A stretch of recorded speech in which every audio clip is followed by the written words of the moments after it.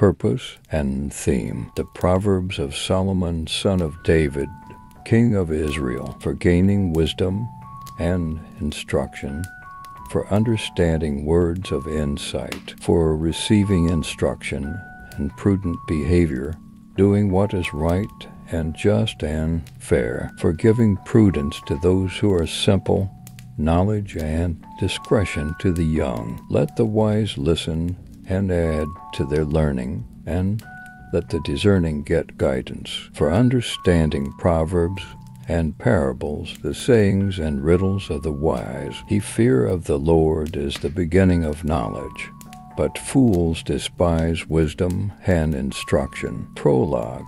Exhortations to embrace wisdom, warning against the invitation of sinful men. Listen, my son, to your father's instruction, and do not forsake your mother's teaching. They are a garland to grace your head, and a chain to adorn your neck. My son, if sinful men entice you, do not give in to them. If they say, "Come along with us, let's lie in wait for innocent blood. Let's ambush some harmless soul. Let's swallow them alive like the grave, and whole like those who go down to the pit. We will get all sorts of valuable things and fill our houses with plunder. Cast lots with us, we will all share the loot. My son, do not go along with them. Do not set foot on their paths, for their feet rush into evil. They are swift to shed blood. How useless to spread a net where every bird can see it. These men lie in wait for their own blood.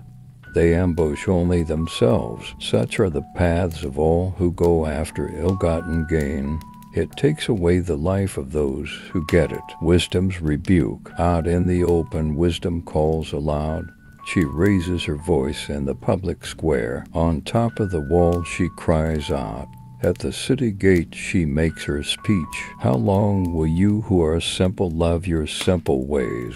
How long will mockers delight in mockery, and fools hate knowledge? Repent at my rebuke, then I will pour out my thoughts to you.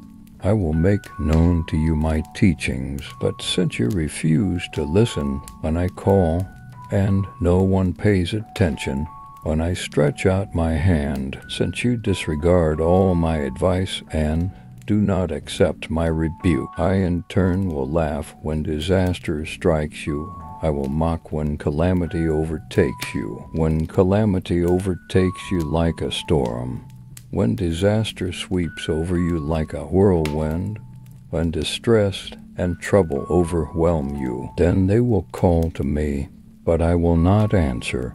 They will look for me, but will not find me, since they hated knowledge and did not choose to fear the Lord. Since they would not accept my advice and spurned my rebuke, they will eat the fruit of their ways and be filled with the fruit of their schemes. For the waywardness of the simple will kill them, and the complacency of fools will destroy them. But whoever listens to me will live in safety and be at ease without fear of harm. Subscribe for more weekly and daily Christian content.